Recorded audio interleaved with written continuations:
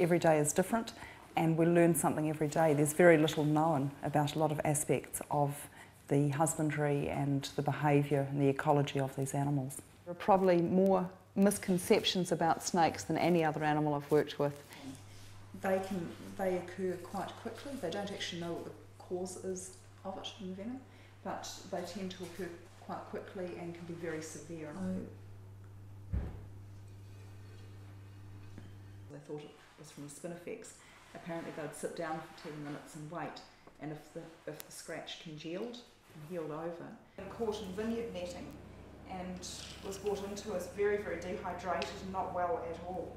And as you can see by her condition, she's been eating well and put weight on, roughly, and her behaviour is, she's just looking for somewhere to hide, and she's got no way of detecting the heat from your legs or your body. She doesn't have heat fits. So she thinks she's working on the emu approach there. We can't see her, so and she can't see us, so we can't see her. Now, too much with him, he's right in the middle of his breeding season. Yep. Okay.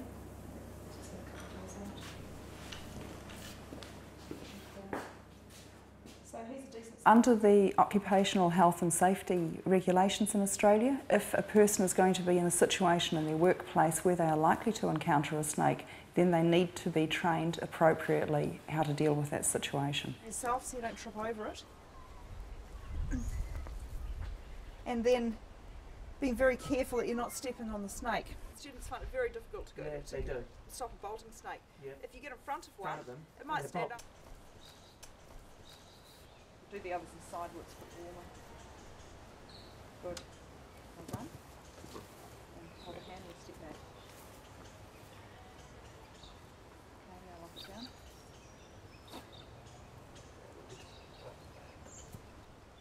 Remember to keep your hand on it. Yeah, I was like, she's gonna scream at me if I do that. Well done. Very good. Australia's got some of the most venomous snakes in the world here, and there are a lot of areas in Australia, mainly remote areas, where people do come across snakes.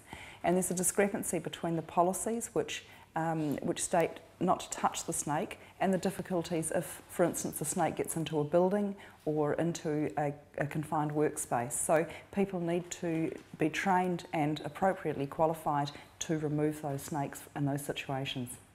In Australia, there are very few fatalities from snake bites, only about 1 to 3, or in the case of a really massive envenomation, then it doesn't have to be as tight at all. It's just holding that in place to make sure that there's no movement. And it enables you to hold the snake and the tube in one hand.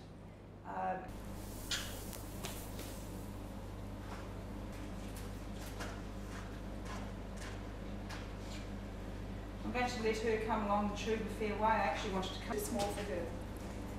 So we wanted a few times when you have a licking the glass if you like. Unfortunately, there is still the mentality of pulling out a shovel, and we see quite a lot of that.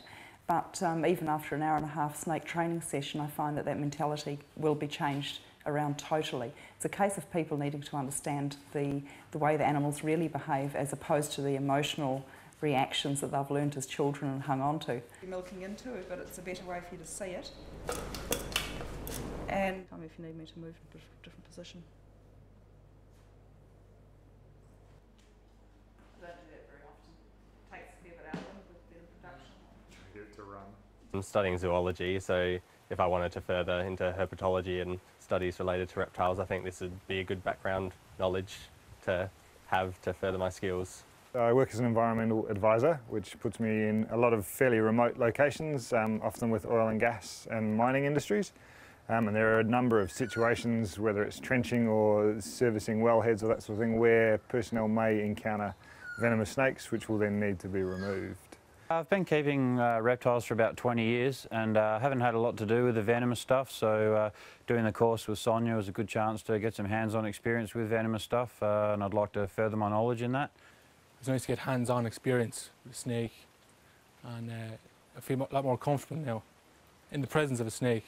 There's they're not aggressive animals. They're, you know, you respect them, they respect you.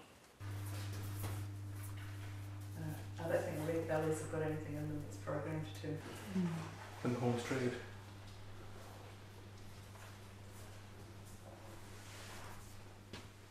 I'm slowly turning around towards the camera because it's quite good from the front.